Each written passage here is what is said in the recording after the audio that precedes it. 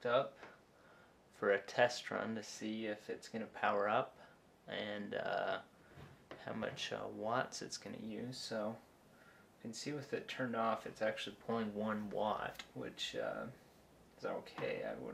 Ideally, you'd like to see that at 0 for something being turned off, but I'm just going to hit the motherboard header for the power button. And since there's no fans, it's actually really hard to tell when this thing's on, but you can see the watts jumping up. So we're at about 19 watts. And here we are. So it's at 15 or 16 watts right now, and this is not even inside an operating system which supports low power options. So I'm pretty happy seeing that on a first boot, 15 or 16 watts. By disabling some of the devices on board that I'm not going to use, I can get that down. I'm sensing very little heat off of this heat sink, so I'm pretty excited so far. So I did do a test and put this little guy in. This is a SSD that's made for a mini PCI Express slot. However, it seems that the motherboard does not have the capability to use that port as a hard drive, unfortunately. So back to the drawing board on this. I'll probably have to take apart a normal 2.5-inch SSD and see what I have inside and see if I can find something that can fit on here without taking up a lot of real estate. So 15-16 watts, pretty good so far. So thanks for watching. Okay, so we're going to get started taking this apart. First thing I'm going to take apart is this front black piece, little clasp. 2 screws right here.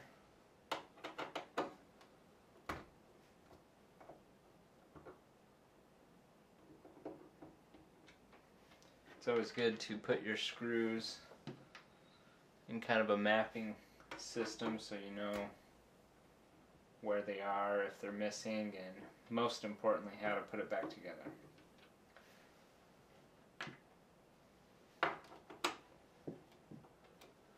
So that's now loose. There's now about, I think there's 6 screws. For those of you who are used to opening up Xboxes, it's kind of funny to see the 6 screws, 3 on top, 3 on bottom arrangement. It always kind of reminds me of the Xbox, if you've ever taken one of those apart. So once again, be careful. These screws have been in this plastic for who knows how many years, so just be gentle with it.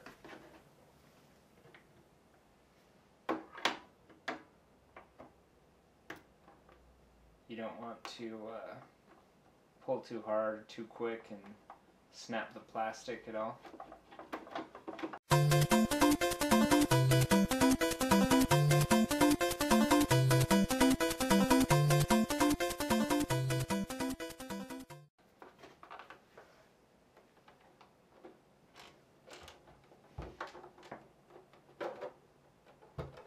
Okay, so I'll take my screws out.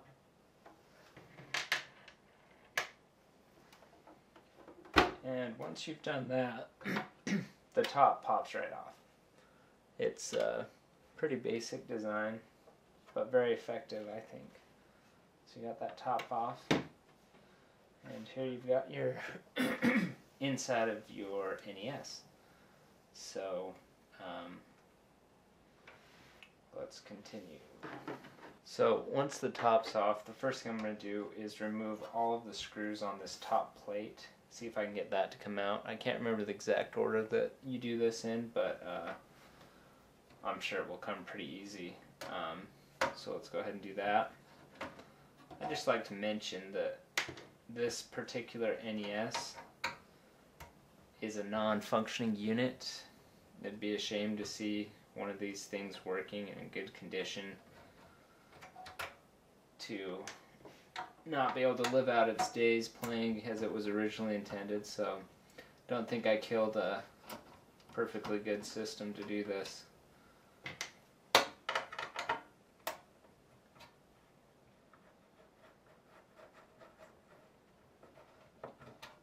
The other nice thing about the Nintendo system is the majority of the screws, the 6 screws I took off the back, and these screws on the shield here, they're all the same size, so you don't have to worry too much about knowing what goes where. There's 2 more on the back here. Turn that so we can take a look. Here's the front controller connector piece we took off earlier.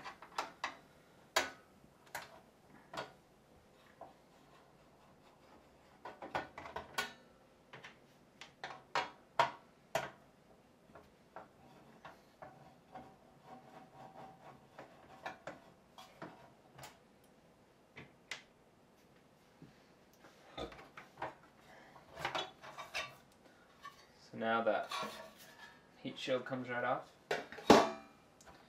and now we have to deal with a few more little things.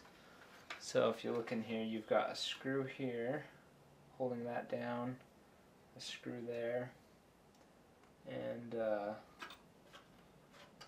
few screws holding this cartridge holder down. So we'll remove those and see what happens.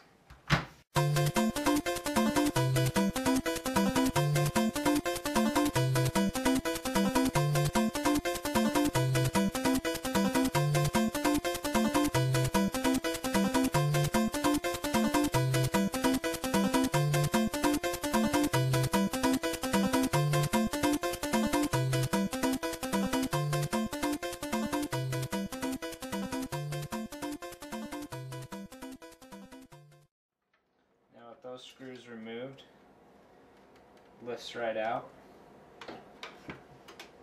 I have controller connectors that are going in here and here, and power button connectors right here.